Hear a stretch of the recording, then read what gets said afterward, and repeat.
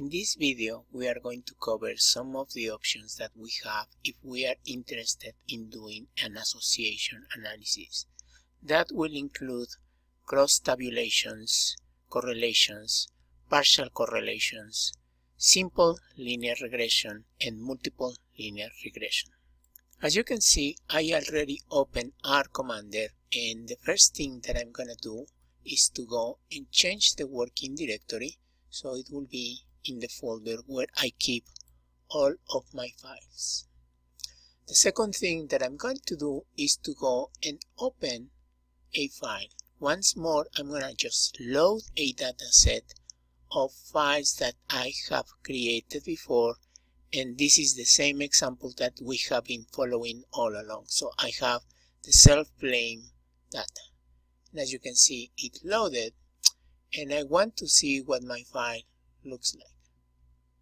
So these are some of the variables that I have in my file. You might remember that we have been using this file for a while now, and the plan will be that now we are going to use some of these variables to do cross-tabulations and partial correlations, linear, simple, and multiple regression. Association between variables that are categorical is what we sometimes know in SPSS as cross-tabulations or crosstabs, and they are usually analyzed by looking at the cell counts on each one of the cells of the tables and then trying to determine if there is some kind of association between the different cells. In order to accomplish that in our data set, what we need to do is to do in fact some recoding of some of the variables. You might remember that we have already recoded sex as two categories, but we need to go and redo that part for the other variables. You might remember, if you happen to see some of the previous videos, that we can accomplish that by going into the bin as a numerical variable. And that's the menu that I have opened right now. The variable that I selected that I want to create into a category will be age, and I'm going to call that age categorical, because I do want to keep my age variable as it is in case that I want to do something later with that information. The way that I did it before, and I'm going to do again, is that I'm going to create about 6 bins, and then I'm going to use the option to create ranges. I'm basically going to say that I want to create range of values, and they are going to be of equal width. So once that I select these options, I'm going to click on OK, and you will see that now I have here one new command that says that I already did that. What you see now on the screen is the new variable that I created that is called age categorical, and here you can see that it's already doing some kind of categorical analysis of the information. So now that I have two categorical variables, I can go into statistics, summaries, and I can, contingency tables, and I can create a two-way table. So you can see here that I have row variables, and it's asking me to pick one, so I'm going to pick age categorical, and for the columns I'm going to select sex.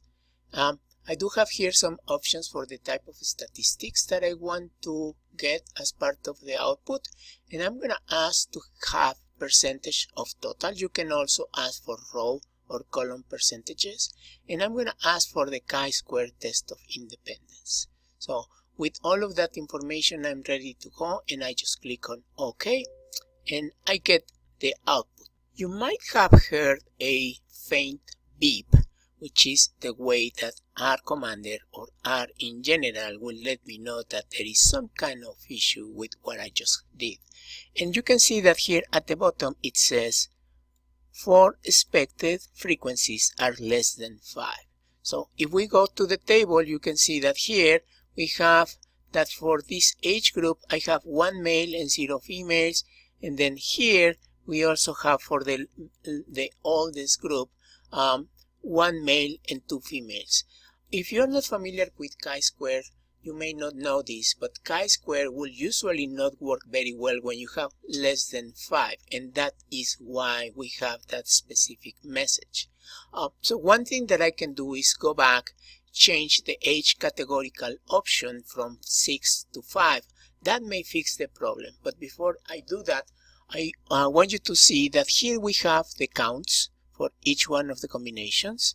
Here we have the percentages that I got for the females and males and the total. So these will be what are known as the marginals. Finally, at the bottom, we have the result of the chi-square analysis. In this case, the chi-square is 14.591. Because we have 5 degrees of freedom, this value will be significant. And what that means is that in this particular case, there is some level of association between the age and the sex. Offline, I play a little bit more with the bean option to try to find the optimal number of beans, because I was running into some problems. The same thing where it was saying that I had less than 5 counts on each one of the cells. Eventually I found that with 3 it would work.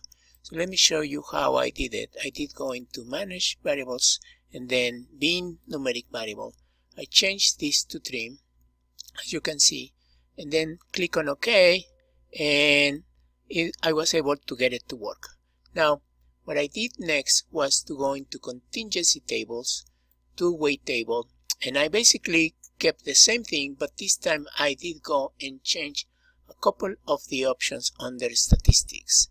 In addition to having the chi-square, I also asked for the print expected frequencies and also for the components of the chi-square statistic. And the reason for doing that is that I wanted to know what particular cells were the ones that seemed to be creating the association. And the only way to know that would be by looking at the components of the chi-square and also looking at the expected frequencies. In some other packages within R, you can also ask for the residuals.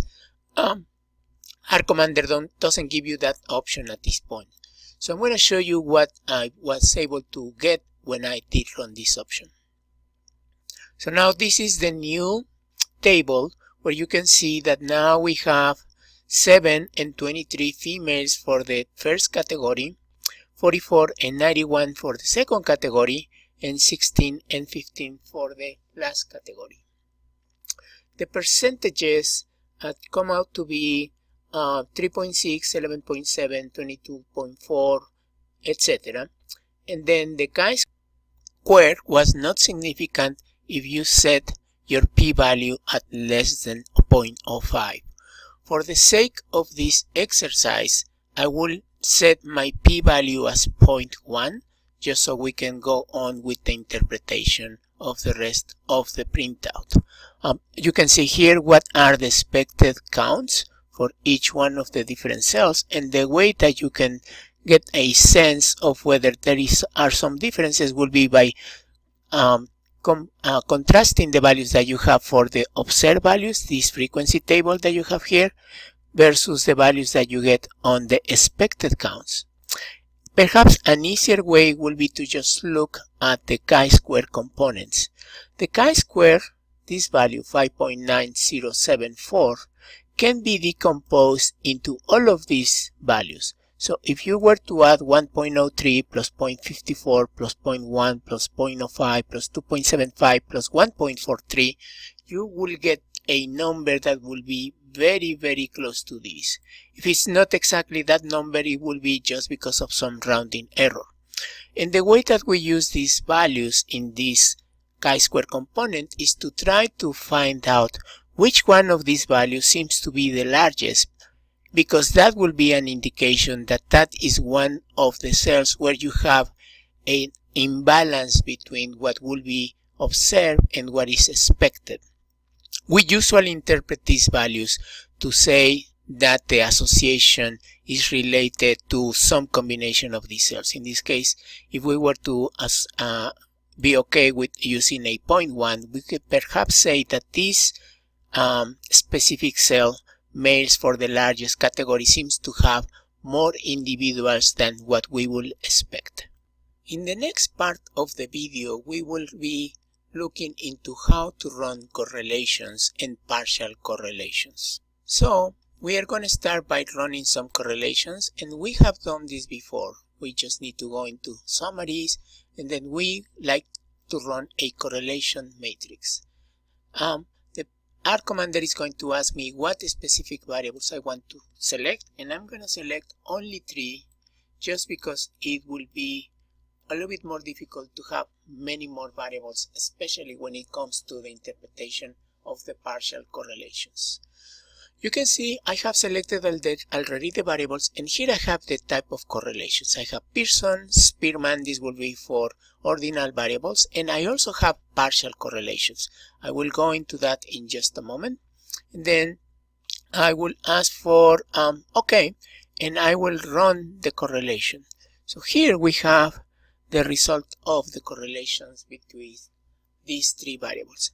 And as you can see here, we have a relatively very small correlation between these 2 variables, and between back depression and this other variable the correlation is a little bit higher, but not so much. Notice that here the correlation that seems to be the most critical is the correlation between 2 of the variables that start with MOH, and it is possible that it is because maybe they are part of a scale that is trying to measure something.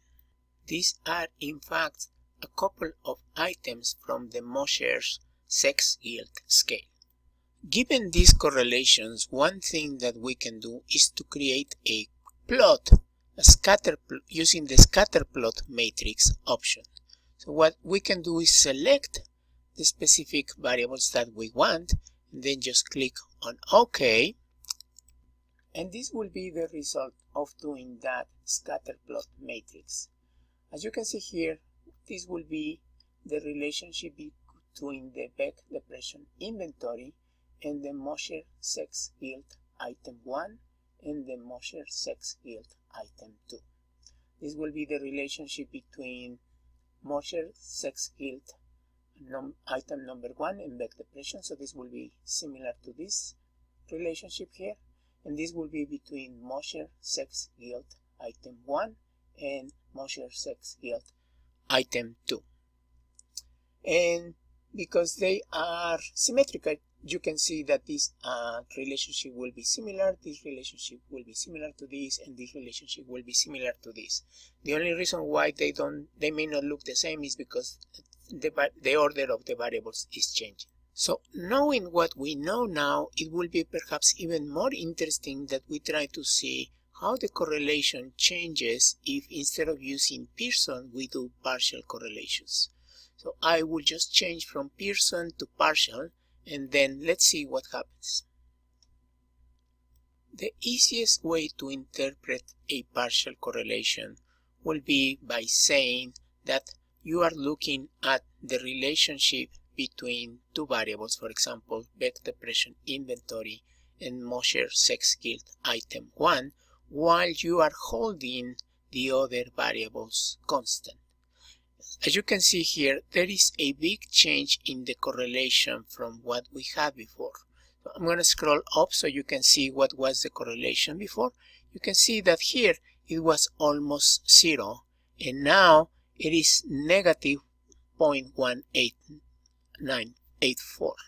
Compared to all of the other correlations, this seems to be the one that changed the most. When we scroll down to see the rest of the output, you can see that we have several values, in fact all of them, that are statistically significant when we are using a 2-sided p-value. And also you might remember from before that we use this Holmes method, which is also known as Bonferroni-Holmes, and it's a way to correct for the fact that you may be running multiple significance tests at the same time. So even though we are running several significant tests, some of these values still have very similar significance to the ones that we got before. And the fact that we can look at the relationship between several variables while holding others constant seems to be the perfect sage way to go into regression. Before we go into multiple regression, which is the area where you can address these partial regressions, we will start with a simple regression model. To continue with the example, what I will be doing is running a regression model where now we look at the Beck depression inventory as the dependent variable and the Mosher sex guilt items as the independent variable. And the way to run linear regressions is from the menu on statistics, you go down to fit models, and you can see that here you will have a linear regression option. You can see that the menu gives you several options. For example, you can change the name of the model. So perhaps we can call this simple regression. And I need to select my response variable, my dependent variable, which we say is going to be the Beck depression inventory. And the explanatory, as we said before, we're going to be selecting the items that are part of the Mosher sex guilt scale. And I'm going to select the first one for this case, just so we get a taste for what the output of a simple regression model looks like. If this is something that you were trying to run for real, the results may be a little bit disappointing, because what we find is that there is really no relationship between that Mosher sex guilt item and the Beck depression inventory. But let me just run through the output so you can understand what we get. The first thing that we get some summary information about the residuals. We find what are the median, the minimum, and the maximum scores. You ideally want to have residuals that look very normally distributed. We don't really know if these are normally distributed or not, but we can run some diagnosis to see what they look like. The other thing to notice is that here we have the results of my regression model.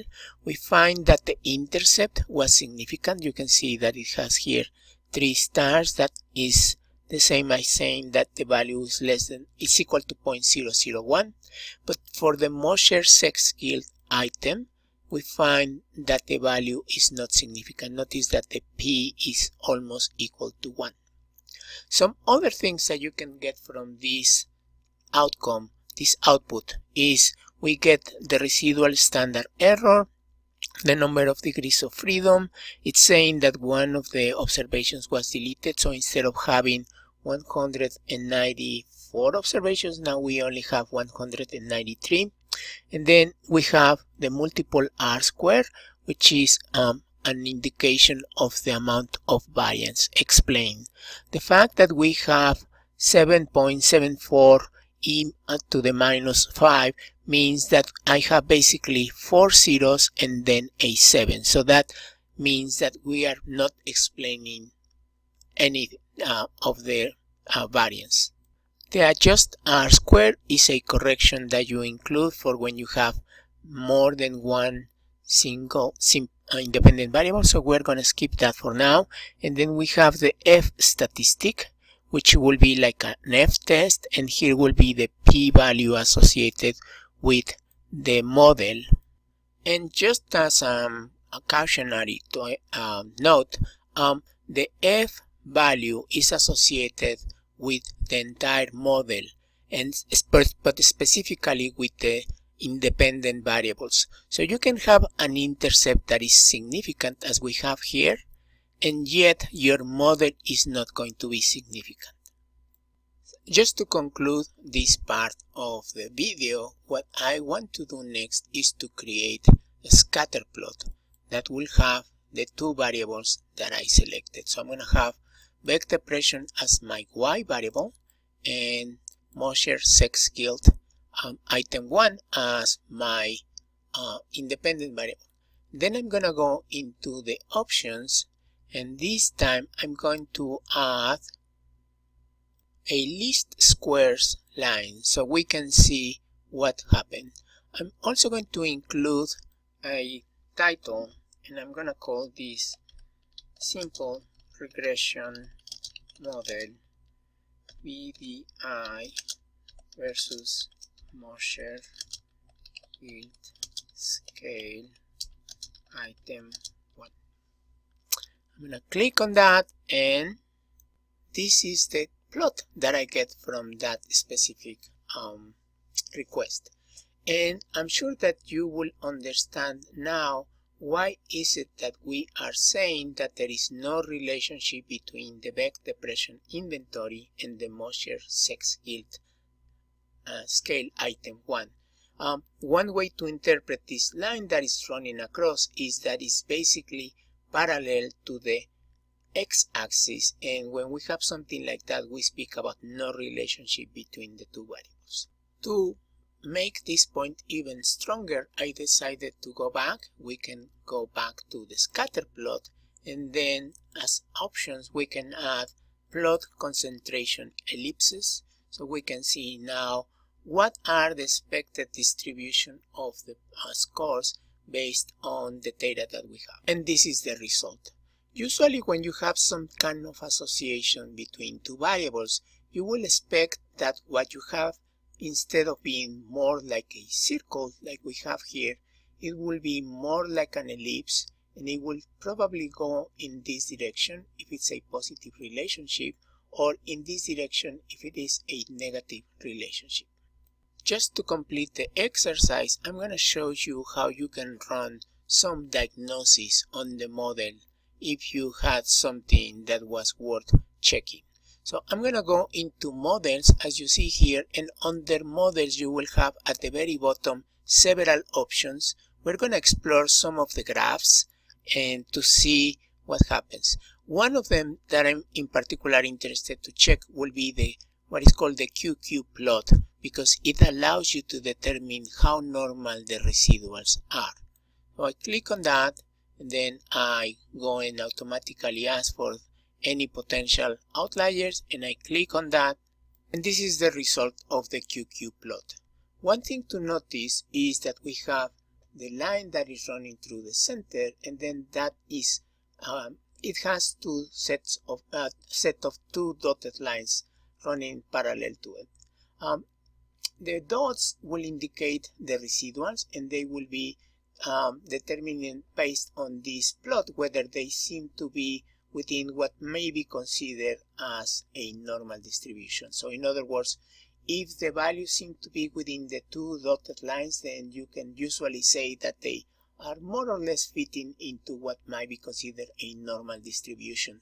The fact that we have several points on this end of the tail that seem to be totally out of the what might be considered a normal distribution seem to indicate that perhaps we have a slightly biased distribution. The only other analysis that I'm going to run on this model will be to go again into graphs, and this time I'm gonna ask for the basic diagnostic plots. And this is what we get. You may be familiar already with this. This is the QQ plot that we ran before. This is residuals versus fitted. Sometimes it's also known as residuals versus y hat. And what you want to be able to identify from this plot is that you don't have any trends, nothing that seems to be indicating that perhaps you have something that is affecting the outcome of your model. Then here we have standardized residuals versus y hat, and this is to check the homogeneity. Ideally, you don't want to have anything that looks like perhaps, again, there is some kind of trend in the data. You can see that here you have, in addition to that, the line that is providing something like the mean score for all of the scores that you have here, all the points. You can see that you don't seem to have anything that will indicate that there is some kind of trend. And then finally, we have the residuals versus leverage. This is intended to detect influential observations. And you can see that we seem to have most of the values are close to zero here. We have this item here that perhaps may be a little bit of a potential problem. If we had more time, perhaps we can go and do a little bit of research about this point and try to understand if there is something that perhaps may be affecting the fit of the distribution. But for now, this is where I will stop. Finally, what we will do is to run a multiple regression model. And the procedure to run a multiple regression model is similar to what we did already, which is going to statistics, fit models, but notice that this time what we're going to be doing is fitting the back depression inventory, but we're going to try to fit these three variables as part of my regression model. I'm going to change this to multiple regression so we know that this is a different model. And I'm going to click on OK, and here we have the output of the model. It turns out that when I include these three items from the Mosher-Sykes Guild scale, now I do have a significant model. So first of all, let's go again over the output so you can identify and understand what is going on. The very first part, as usual, will be a summary of the residuals. And again, we don't really have a good way to know if they are normal or not, but once more we notice that we have what may be a potentially skewed distribution just based on these large scores that we have on one end of the distribution.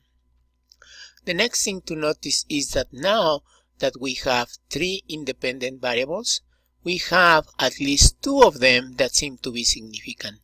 This, you can see that the t-value is minus 2.566, and that is a significant to p less than 0.05. And then we have here a t-value of 3.560, and that is significant to p less than 0.01. The model in general is significant.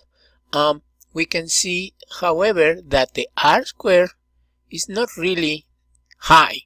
Basically, we are just explaining about 7% of the total variance. And notice that now the adjust R-square is meaningful because now we have three variables, and the idea of the adjust R-square is that it will introduce some correction based on the number of variables that you have in your model. Finally, we find that the F is also significant. We have that the model is significant with a p less than 0.05.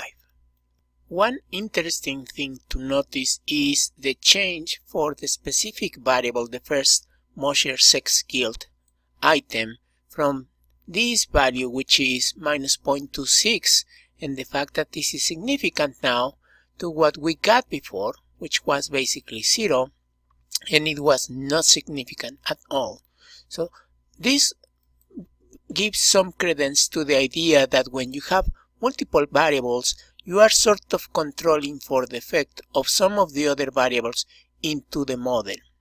However, it is also possible that there is something fishy going on. So in these type of cases, it's even more important that we check to see if there is some kind of multicollinearity effect or something else that is going on. Because of this suspicion, the first thing that we're going to do is to do some graphs. We're going to go get into the scatterplot matrix, and we're going to ask for the back depression and the three other items from the Mosher Guild scale. We're going to go into options, and this time we're going to ask for the histograms. The default is a density plot for the diagonal, and the other thing that we're going to be doing is that we're going to add a least square line for each one of the scatter plots.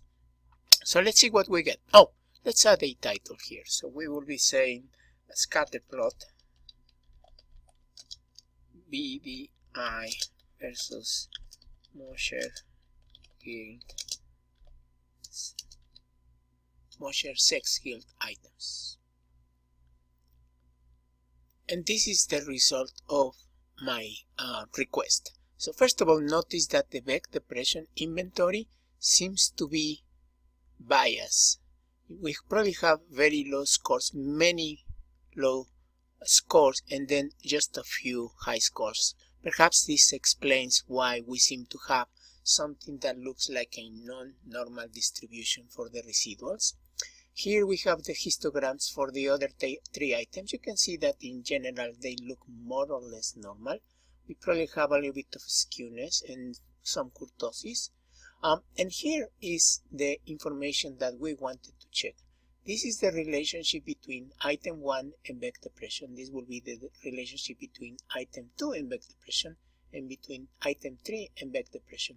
The other thing to notice is the relationship between items 1 and 2 and items 2 and 3.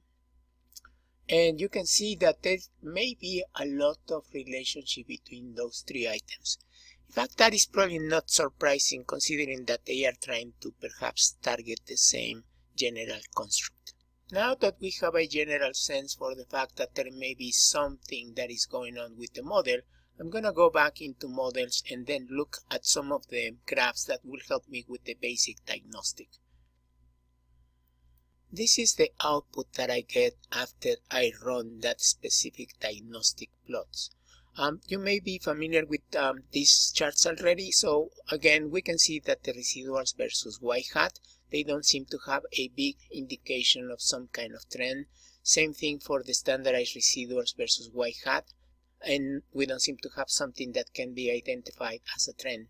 The QQ plot in fact shows that now we seem to have a more normal distribution than what we had before, and then here we have some indication that perhaps we have a few scores that may have some level of influence on the final model. As we said before, there may be some potential multicollinearity, so what I'm going to go and do now is to go straight and ask for a diagnostic associated with multicollinearity.